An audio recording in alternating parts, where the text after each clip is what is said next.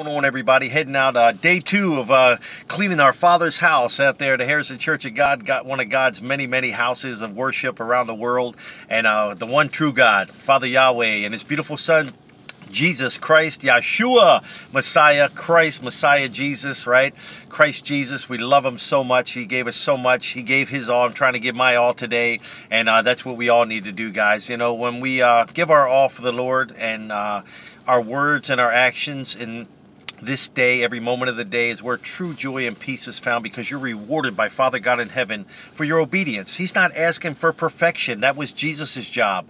He's just asking us to be a little better than we were yesterday. And where you come up short, call on Him, and He will bring you the rest of the way into victory. In that area where you're being defeated by the enemy and the flesh is coming alive, you must call on the Holy Spirit of God, Lord God Almighty Himself, living within you, the connection Jesus gave with us to us through His death and resurrection, receiving the Holy Spirit of God, His very presence living within us, an extension of God living within us, Him Almighty living within us.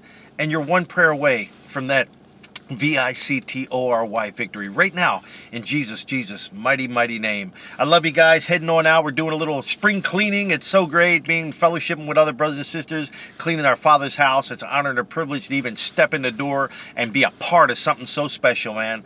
Woo, hallelujah, man. Great rewards, great feeling.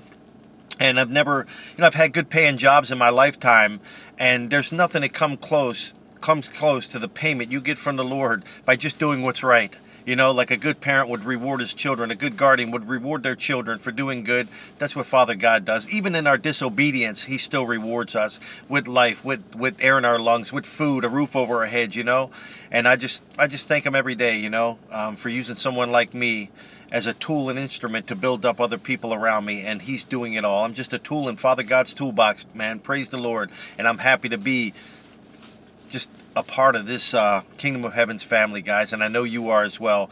Walk in the Spirit, not in the flesh, and we want to let God flow through us today, and invite God into those areas of your life where you're struggling right now, and get that victory over things that are overcoming you. Now you can overcome them with the power of God. The same power that resurrected Jesus lives within you.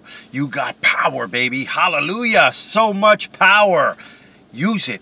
It would be like a Christian who doesn't call upon God for His help in prayer and walk in the Spirit would be like Superman walking around instead of flying. How ridiculous would that be, right? Praise the Lord. I love you guys. Peace be with you.